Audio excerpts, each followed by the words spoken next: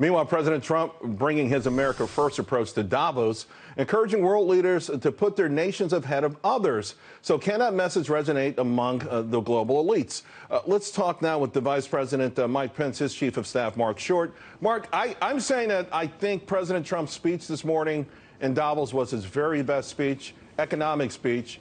The tone was perfect. 2 years ago, he challenged the global elites. They said it couldn't be done, not if you use tariffs, not if you use lower taxes, not if you lower regulations.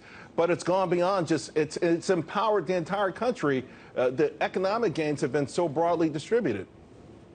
Well, Charles, thank you for having me. And to your point, I think the president isn't just speaking to the so-called global elites, that audience. He's speaking to the world through that forum. And what he's articulating is we think, a miraculous recovery with our economy. To think about it, it's more than 7 million jobs that have been created since this president came into office. And the Congressional Budget Office predicted at this point in the administration the economy would have generated less than 2 million jobs. Yet we've created over 7 million. The reality is that wage growth for 18 months has now averaged 3% when inflation's been non-existent. And you see the unemployment at 3.5%, which is the lowest it's been since 1969, all-time lows for African Americans, all-time lows for Hispanic Americans.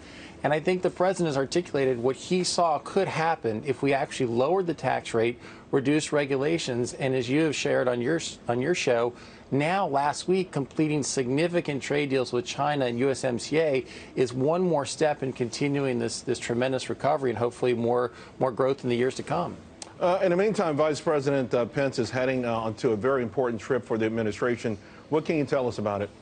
Well, at the president's direction, the vice president will be traveling to Israel on Wednesday and the ceremony on Thursday, which marks the 75th anniversary of the liberation of Auschwitz. This is an incredibly important moment for the world, and the vice president will be one of a few world leaders who have an opportunity to speak into that moment.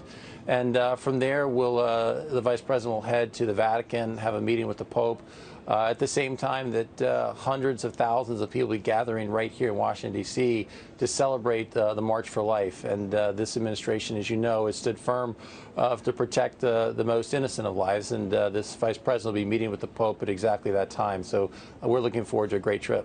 Yeah, that should be an amazing meeting between those two. The Pope today commenting on globalism. I think he's still a fan of it. Marc Short, thank you very much. Appreciate it.